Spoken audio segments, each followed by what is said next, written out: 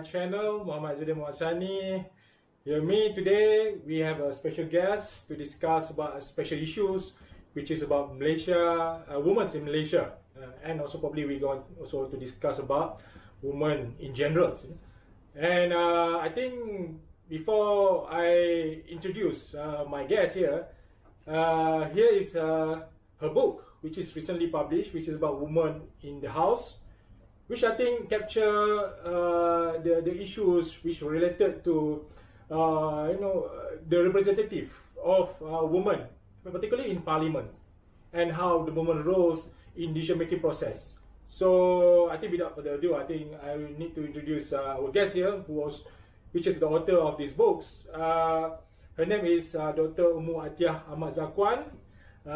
She's a senior lecturer from Universiti Utara Malaysia. Up and coming very vibrant, woman activist as well, and also very active in NGO.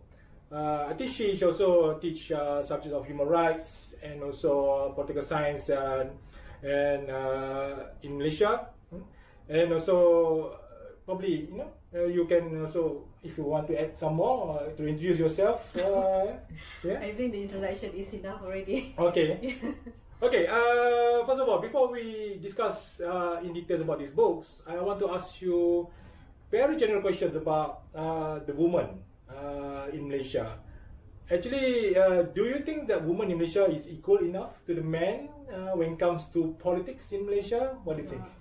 Thank you. Thank you for the invitation. Yeah. I'm very happy to be here to share my views, in this setting. Well, that is a good question, and I really hope that people will now see how important the women is in politics. We are not equal, of course. Okay. We are not equal. Full stop. Okay. Since we have achieved independence, right, over 50 years, our numbers never exceed 15% even. You just imagine. If we compare to our Southeast Asian neighbors, we really perform very poorly. Despite of our economic growth, and people look at us as, kind of developed neighbors, isn't it? We have a very good infrastructure, but then when it comes to the numbers of women in politics, we perform really badly. Okay. At the moment, in the lower house, which is Dewan Rakyat, in Malaysia we call Dewan Rakyat, we only have 33 women out of 220 seats, So there is a huge gap. So in terms of Dewan Negara, the upper house, slightly better. So we are reaching 30%. But that is because it is appointed. Yes. So we need to work more on this. Yeah, I think we already started to discuss about this book, which is about representative of women in the parliament. But I think still I want to come back to the issue of in general, because I think women in Malaysia is better off compared to other women in other countries, for example, because women can be able to vote since our independence in 1957.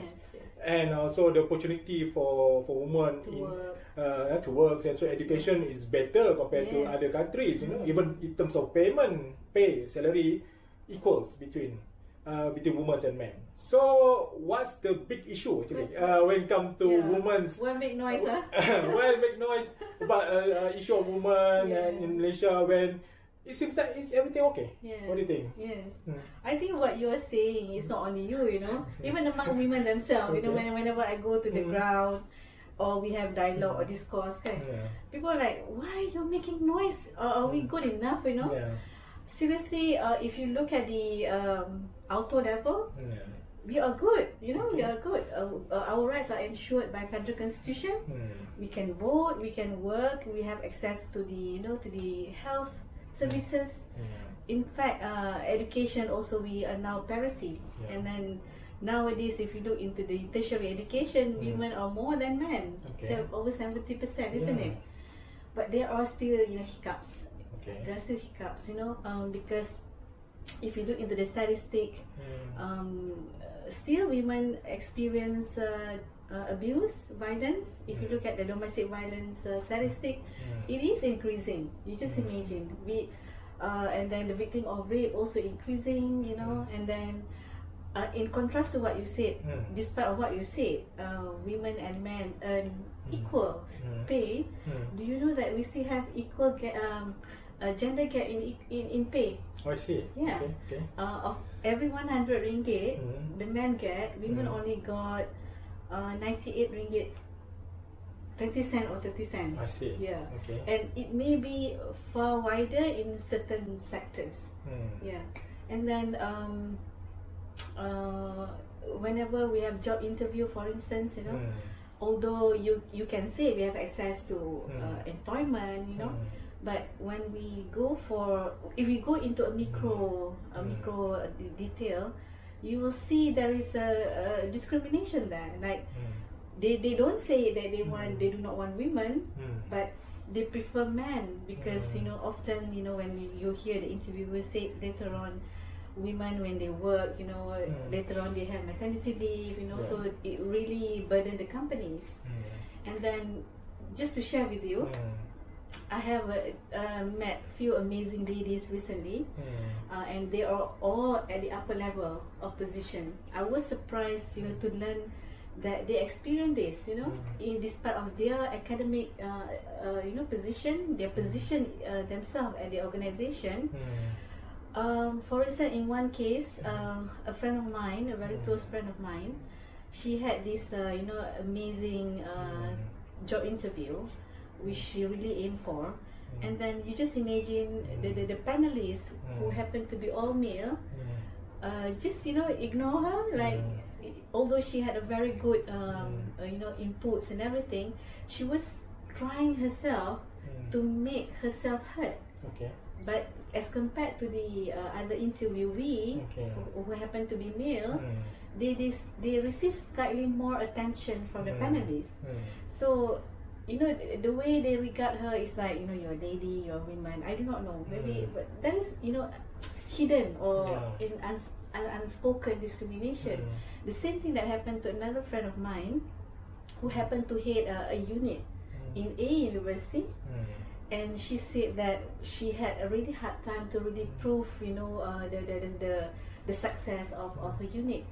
If compare her, you know, her performance, the unit of her performance with the other unit, I mean, her unit performed much better, but because of it was headed by a female, so there was a bit of struggle, you know, to really show that, hey, look, we also perform better, isn't it?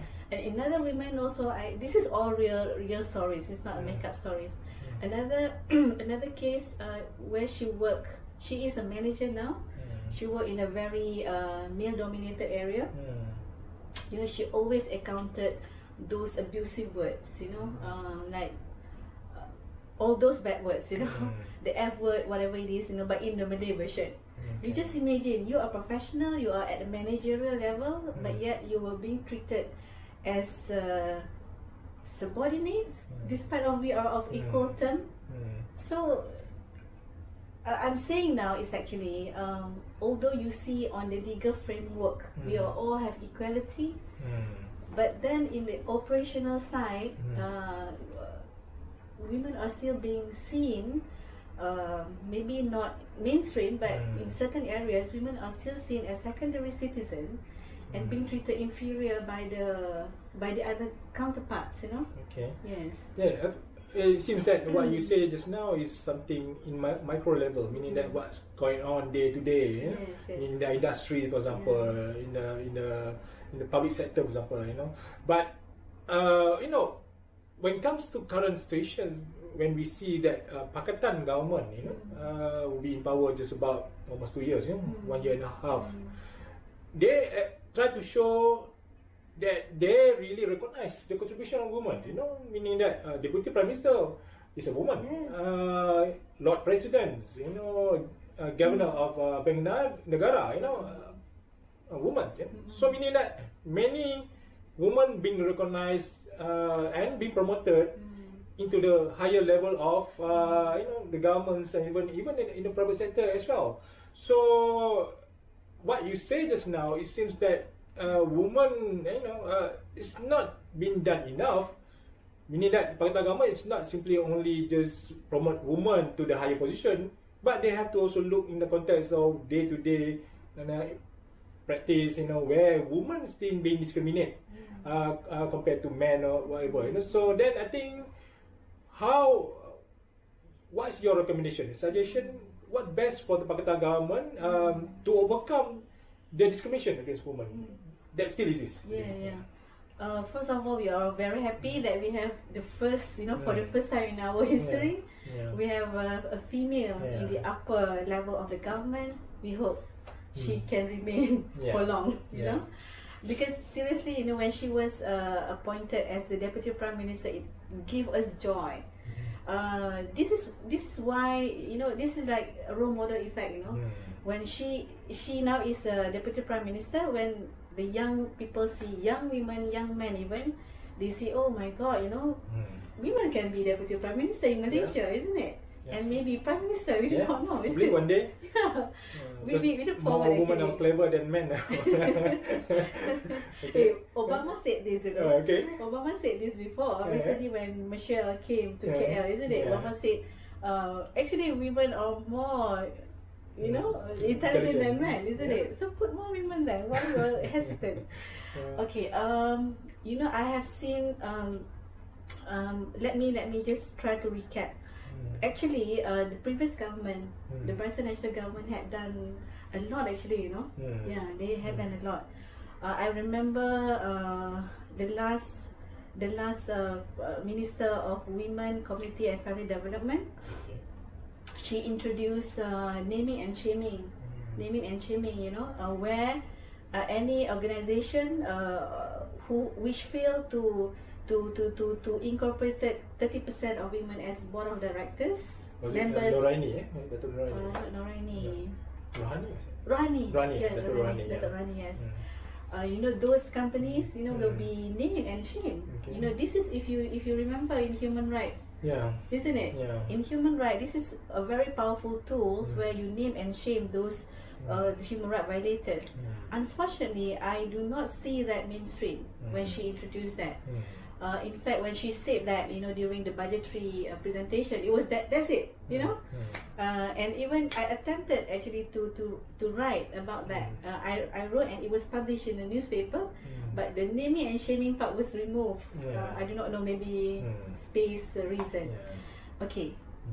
If you go a bit further behind, Datin Paduka, Zaleha, Tan Lian Ho, last time, they were trying very hard actually to introduce, like we have now Aisuri, isn't it? Now Aisuri became materialized. Even that also received a huge resistance from many husbands. If you look into the social media, you know how they reacted. Only duit aku, tak boleh bini aku ambil. That sort of attitude though. But anyway, kudos to PH government, the lineups, the women, they are very strong in championing women issues, and we can see now Aisuri is active now. But go back to the question that you asked me, how can we do more effectively, to achieve gender equality? Some people are very sensitive towards gender equality. They say enough already, gender equality. So gender equality, gender inclusivity, diversity, whatever you want to say it must start from the mindset. Yeah, it must start from the mindset. Nowadays, despite of our higher economic level, the higher literacy, whatever it is, people still think about, differently about women.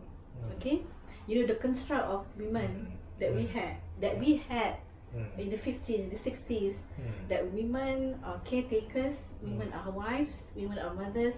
You must stay at home. This is your parameter, So it was back then, yes. But the construct now changed, Now we have women we have to work.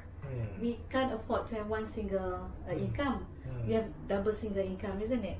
So the construct now has changed. The construct of a family now changed. Now the husband and the wife have to work. So you just imagine if both are working, so the workload also being added to, isn't it? Right? And then when you expect the women also to perform, to work double, triple shift at home, so it really stress out the women, isn't it?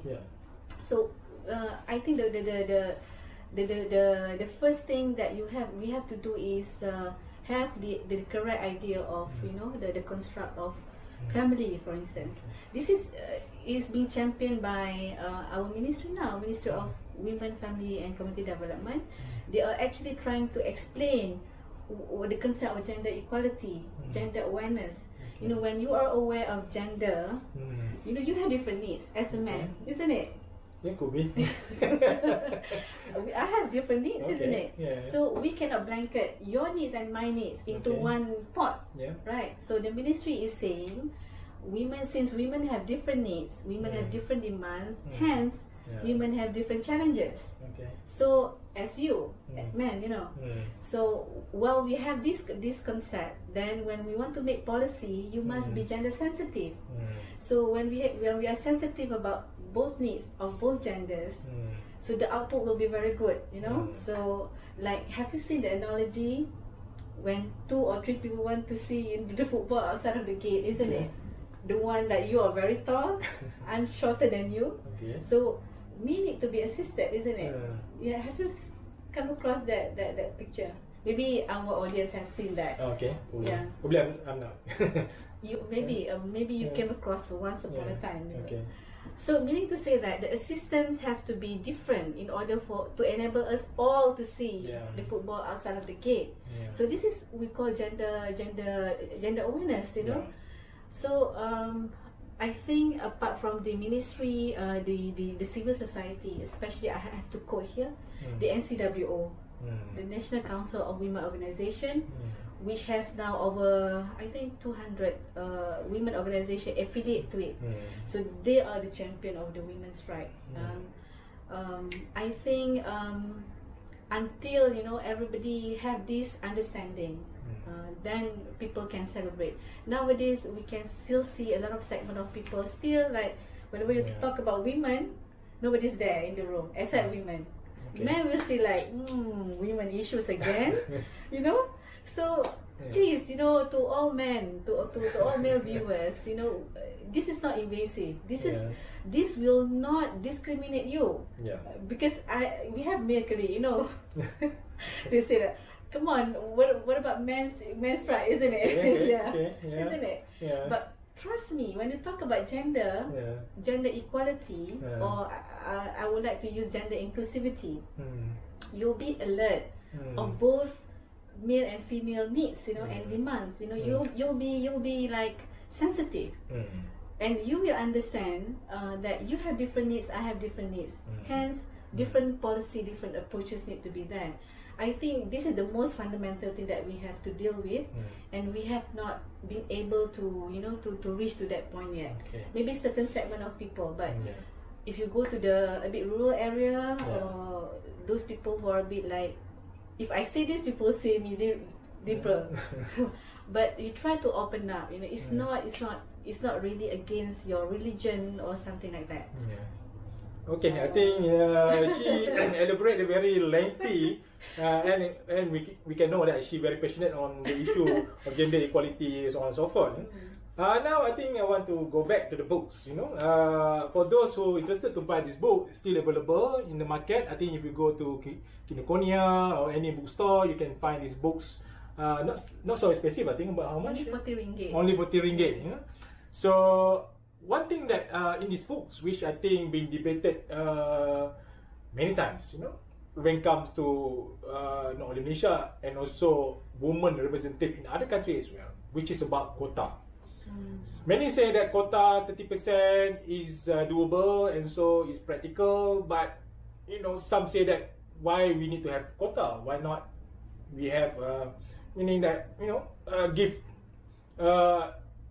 more opportunity for the woman if they have to earn to get that position in the as a representative, as an MP, for example, member of parliament. So meaning that can be considered as equal rather than put a quota on certain position, whether it's on gender or ethnic, whatever, Because some country who practice, for example, like proportional representation, they have some input, demand on quota to be implemented, So what do you think about the quota issue? Whether women should be given a quota or women should earn, if they earn the position, they can get a more opportunity, probably more than 30%. Of course, the risk is probably lower than 30%. As a member of parliament, for example. So, what do you think about the issue of quota, which I think very sensitive and debatable nowadays? What do you think? Yeah. Don't go 30%, go 50%. Because why? Because you know we are more. You know we are more. More than half of us are here. If you look into the past GE 14. You know, 54% voters are female. Yeah, and you know, female. If you look into our history, you know, women are the one who really excited about you know go for independence. If you remember how they they gave away their jewels, you know, to Tunku Abdul Rahman. You know, women actually, like Aristotle said, human are political anymore, isn't it? But women, seriously, we are. You know, if you look at her, you say, oh, she's a housewife or she's a mother, she's a. But true enough, you know, women are really they really alert with their surrounding. Okay, go to this book. This is the book that I am very sentimental about. Why? First of all, because there are there are 3 female MPs who already passed away. Tan Sri Nafsia Omar, and then Tan Ah Eng, and Dr. Lolo. So if you see the way they debated in the Dewan Rakyat, you know, they were really amazing. I had the chance to speak to arwah the late Tan Sri Nafsia Omar, and I was blown away, seriously. I see that, you know, women representation in the parliament not just as important, it's mandatory, you know. It's mandatory. Why? Because the way they see the issues is very different. You know, before we'll go to the quota afterwards, but let me narrate on this first.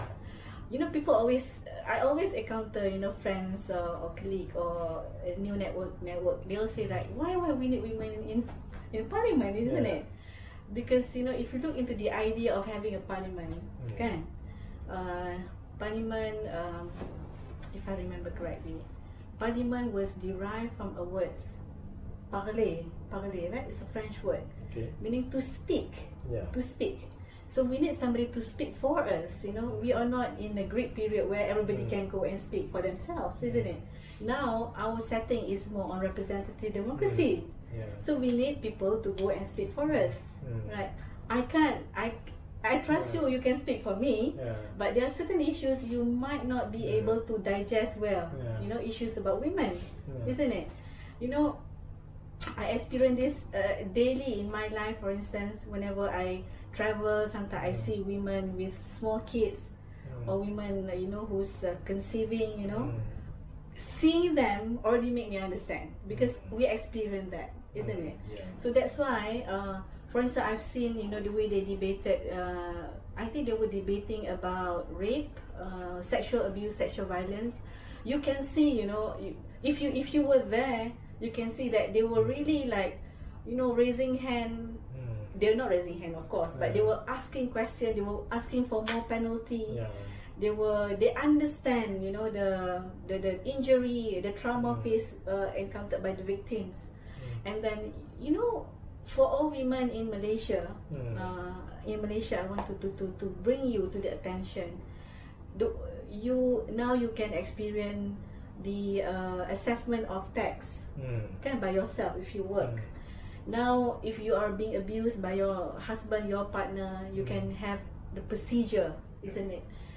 You have equal pay, maternity leave. All this come from women, you know. All this come from women NGOs who really, you know, work well with the women politicians. These are the women who goes to the chamber and speak for us, you know. And then we see also how they were being drawn by the male MPs. You know, they ridicule about women issues. Women issues is one of the issue where the opposition used as a tool to drone, you know. So this is bad. So who is the one who have more resilient to speak about women issues is the women themselves.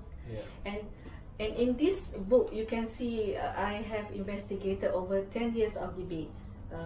You can see, and even outside, if not my book, you can see others' book like Sarah Child, you know, like I cannot remember, but many writers, and even in Interparliamentary Union publishing, you can see that that's what makes men and women complementary. That's why we need both in the parliament, because the preference is different, because your socialization, your experience define, you know, your policy preferences, and you just imagine the constituents, the female constituents, the female voters.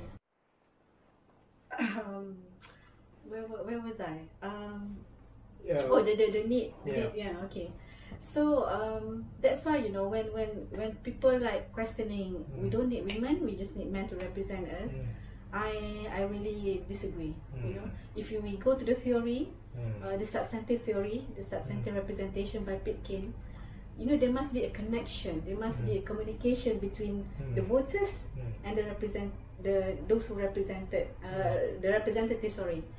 So the late Tan Sri Nafisa Omar herself, you know, she shared with me when FELDA settlement was, you know, was created.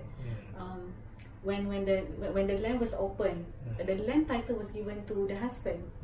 So when they entered to the land, the thing is that eventually the husband left, you know, left, and only the wife and the children work the land. For a few years after that, the husband came back with the new wives. Okay. Yes. So you just imagine, and it is quite serious, you know, at that particular time. And the voters, the female, the women came to her, and then because of that, she brought the issues to the Dewan Rakyat. She said that, look, the land title should be given both to the husband and to the wives. So you see, you know, that's why I don't think that the female voter or that woman will go to the male MPs, you know. God knows, you know, what she will receive. And then go back to your question to me. I understand when we talk about quota, people always about quota, 30% quota, people always see that, oh, this is like an insult to women. Those strong women, I don't blame them, you know, I don't blame them, because they are there for merit. But I do not want people to misunderstood as well. Quota is not a discount, you know. The quota is not for charity. Quota, from my understanding, we need as a kickstart. Because, you know, in an ecosystem where there are a lot of barriers that women encounters, you need a push. So 30% is actually just a start for women to be able to be there in the decision making. So when the playing field is level enough, then, you know, no need for quota. And we actually can go more. And please bear in mind, and I'm telling myself, I'm telling you, I'm telling all the audience, do not see quota very negatively. We don't simply take any women. Of course we take by merit. Merit is there as a cornerstone, you know, in quota. Quota is needed in a very hostile ecosystem, patriarchal ecosystem, where men disregard you, men really put you, you know. So I think to me, I go for quota as a start, as a kickstart. So when you see that the ecosystem is stable, you know, so we can remove it. We can remove quota. Yeah, we can remove quota. Okay. You just inform us, me as well, about the word parliament. You know, parler. You know, from the French word. You know, I think I don't know. Probably one day you want to change the word parliament. You know, because parler men. It's almost similar like history or her story. You know, so whether this word need to be changed. They're subject for some feminist movement to fight against this, to change the word, but I don't know whether it can be changed or not. But now we go to the last questions that we want to ask you. What you can see the future, you know, in year 2020, you know, what you want to see happen to women in the world today or in Malaysia. What's best for women in the future? What do you think? Okay. Well, I think now if we go to the international stage, right, we have seen very exciting development. Recently, we see the youngest prime minister, isn't it? Finland, eh? Yeah, Finland. Well, I forgot her name. Sarah Marin. Actually, yeah. So it's okay. So you know, this development is very important. You know, to really show to the people that women can do. You know, like Jacinda Ardern. I really love her. You know, seriously, she really performed well. She's just like 37 something, 37, below 40, isn't it? So and you see strong lady like Michelle Obama, you see Hillary Clinton. I like Oprah as well, isn't it? The German Chancellor Angela Merkel, right? And also in Malaysia, back home, we have a lot of strong women. I can name like Tan Sri Rafida Aziz. Tun M always praise her. We had a chance to meet Tun M this year, and I had this opportunity to ask him, Tun, please tell me who do you think, you know, as a role model of women politician in Malaysia. He just without hesitation told us it is Tan Sri Rafida Aziz, and true enough, you know, she's a lady of, you know, of self-resilient, very strong of her opinion. What I wanted to see in 2020, which is like only 12 days, 10 days, you know, I want to see women who are confident. You know, you don't when we talk about women in politics, people often see you have to be in the political party, you know, you have to be running as a candidate, right? But try to expand the scope of politics. Politics is about what? Politics is about making decision in your life, daily decision at your home, in your, you know, in your office, you know. So try to be brave about yourself. I mean, your what you think, what you feel. Just let it out. You know, make people know of your needs, your concern, your whatever. You know, don't just keep to yourself, because actually, you know, I have this issue as well previously. You know, because this is the way we've been brought up, isn't it? Like just listen, just follow. You know.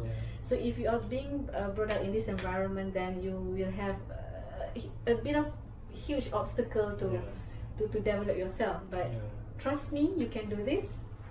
I want to see young women. You brave with your opinion. Speak more. You know, connect with the right people. If you want to make change, I want them to be part of the process. Because in the next election, we will have 18 years old voters. You know. So you have to empower yourself with all, you know, knowledge, like political knowledge, governance, and you have to have your skill. Try to empower yourself. I want to see in 2020 not only women, but also men, not only girls but boys. You know, you'll be a very enlightened citizen. Enlightened citizen, good quality for Malaysia, to bring back the glory of Malaysia. More, you know. So, thank you very much. Do you inspire? I feel inspired already. You know. So, thank you very much, you know, Dr. Ummu, for, you know, spend times with me also to discuss about women's issues. And I wish we can, you know, interview you again. You know, I can interview you again one day. You know, with more topic of women or other issue as well. So before we leaving, you know.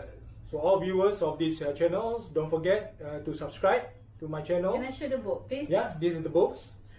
Subscribe to my channels and also buy the books. Still available in the market. Don't worry. I think you know, it become hot cakes. You know, these books. You know, you can still find easily in the market. And also don't forget to like the channels, and hopefully to see you again in the next coming interview, which is we will bring more interesting speakers, and also, you know, somebody's public figure, which I think we can they can enlighten you with the current issue that we present to you. So thank you very much. Thank you very much, Dr. Ummu. See you again soon. Bye bye. Bye bye. Stop recording.